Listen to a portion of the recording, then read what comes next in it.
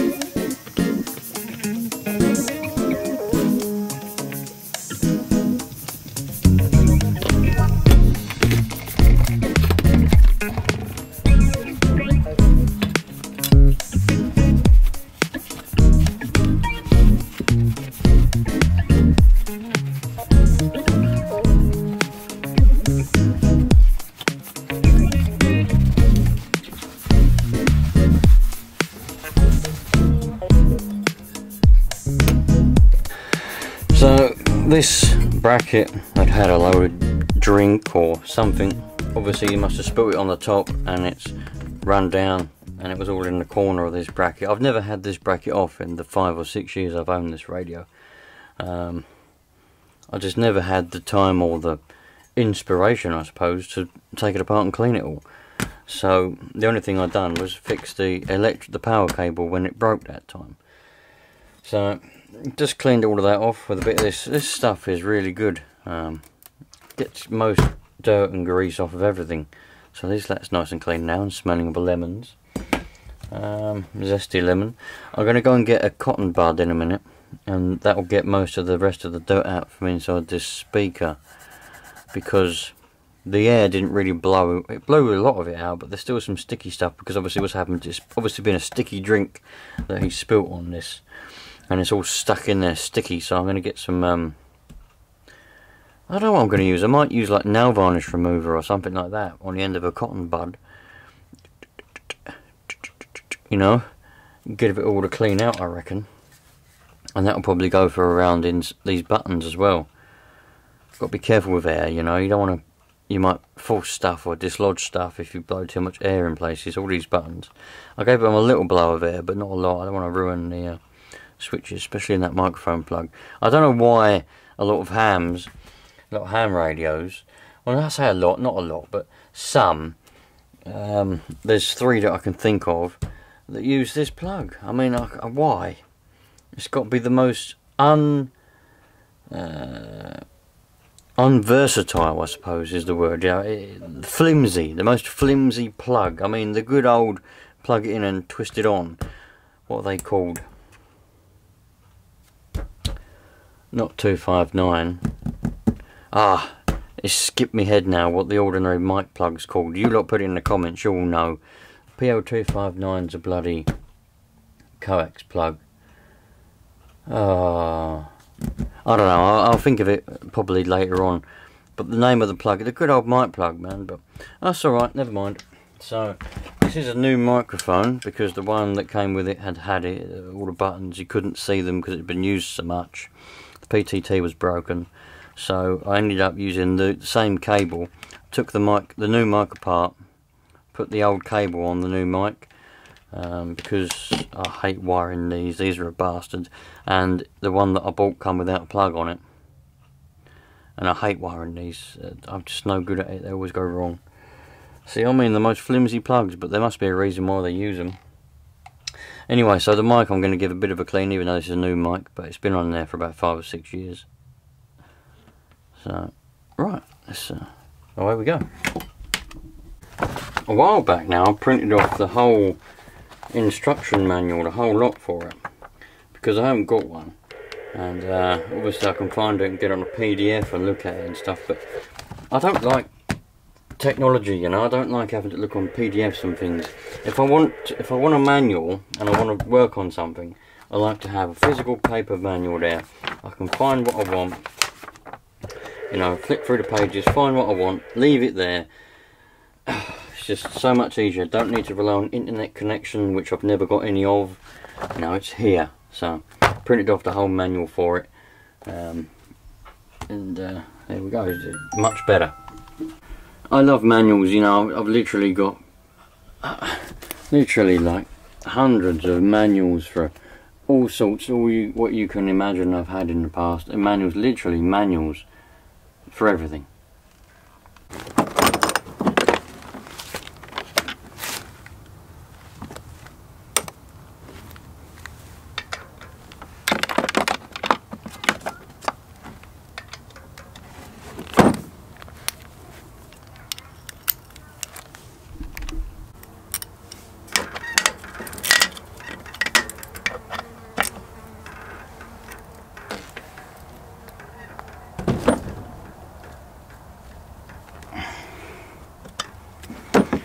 For some reason, this pesky bolt comes loose every single ride.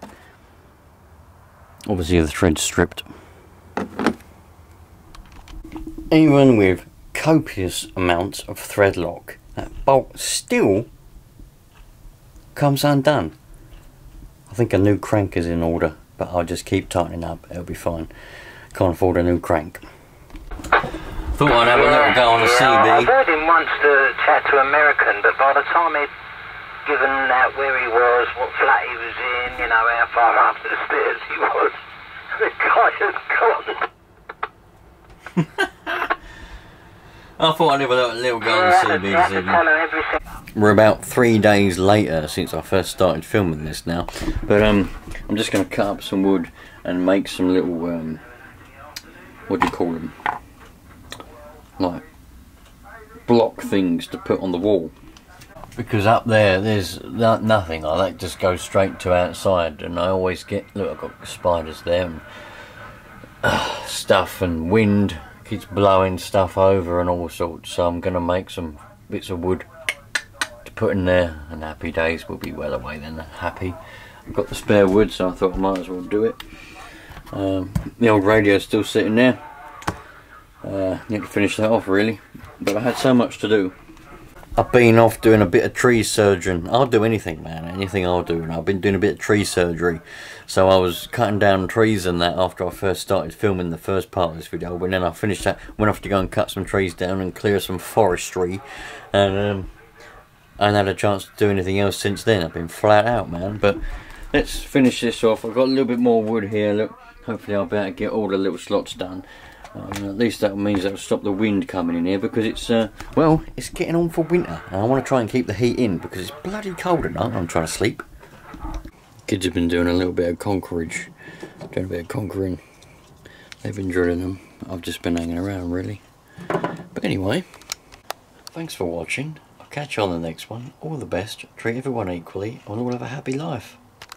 Don't forget, if you want a nice air freshener or any other thing for your home, certainly think about looking up and clicking on the links in the description to this video, because it'll help out the family of mine that are selling these, and make sure you link to their party. You can get all kinds of stuff on that on their pages. You can get, you know, these air fresheners which are great for your car, or you can do what I've done and hang one up wherever you want. This is here in the good old shack where the radios reside, and that seems to be making this room smell absolutely delicious.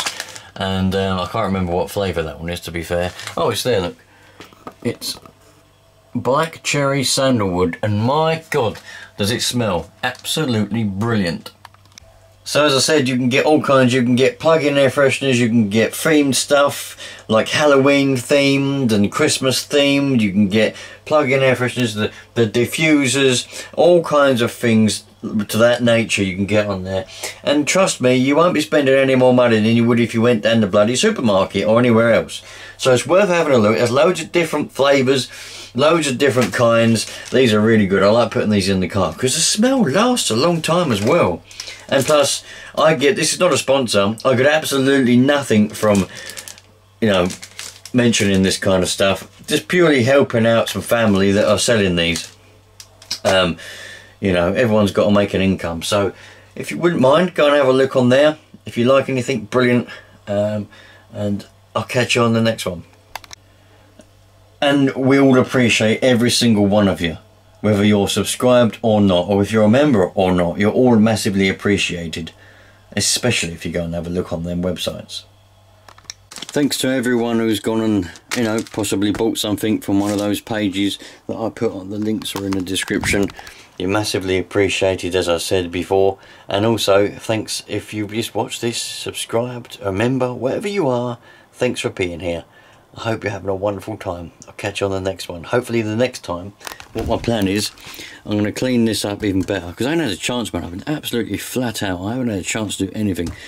But then the next time, I'm going to get the... I've got a tripod. I'm going to get the tripod out. I'm going to put the antenna on it.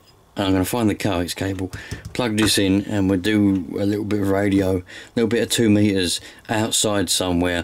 I might go to the hill, I might not, but nevertheless we'll be taking this out somewhere and have a good old time.